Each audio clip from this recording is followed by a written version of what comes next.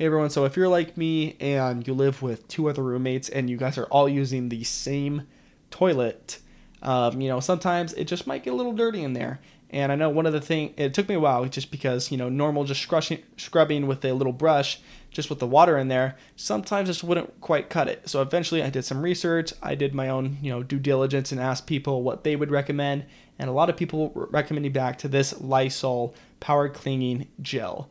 Now, after using this on my own toilet that, two other people use on a daily basis, I did notice I was really, really able to get most, if not all, of those toilet rings and stains all outside of that toilet bowl. So after using this in combination with the brush, gone. Everything was gone. Now, depending on the stains and the rings and how long it's been there, might be different for you, but at least for me, it did everything I needed to. So because of my story and just my overall experience with this product, I can honestly personally recommend.